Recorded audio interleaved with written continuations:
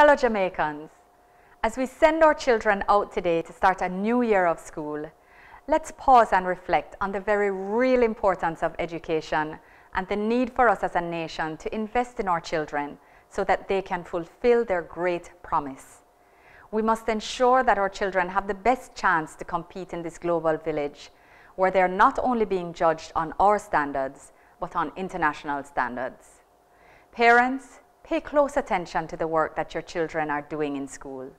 Always try to attend PTA meetings and be a part of the school community. You know the seeds of greatness are within your children, but our education system will not give us the results we all want and need if you are not a big part of the process. Preparing a good learning base at home and reinforcing the importance of school and what is learned there. Our schools need you as much as we need them. Students, please pay attention in class. Make time for work and play, but ensure you do your homework and hand it in on time. Ask questions in class if you don't understand. Tell the teacher if you can't see the board. Try hard to be disciplined and have good manners and morals. You are the future leaders of Jamaica. A bright and prosperous future for Jamaica can only be realized if you, our future leaders, work hard and be the best you can be as young citizens and students of Jamaica. Teachers, we understand your challenges and encourage you to continue to go above and beyond to pull the best out of your students. We also encourage you to look out for the ones who might need more support. Discuss possible strategies with the parents and the guidance counselor. You can make the difference. We of the Jamaica Labour Party understand the hardships and struggles of not only the parents and students, but the teachers and administrators of our schools. We know how difficult it is for many parents to send their children to school, and we know how difficult it is for many schools to provide a good environment when starved of resources.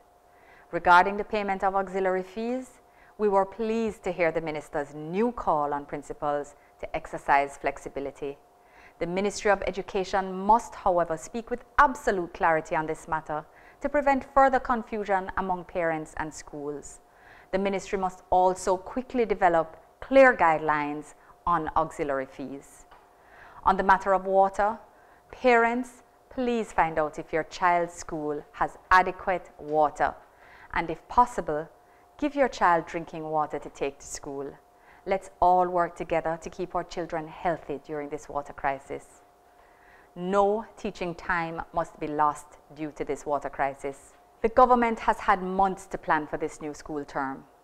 While we're pleased that 200 tanks have been given to some schools, much more work needs to be done.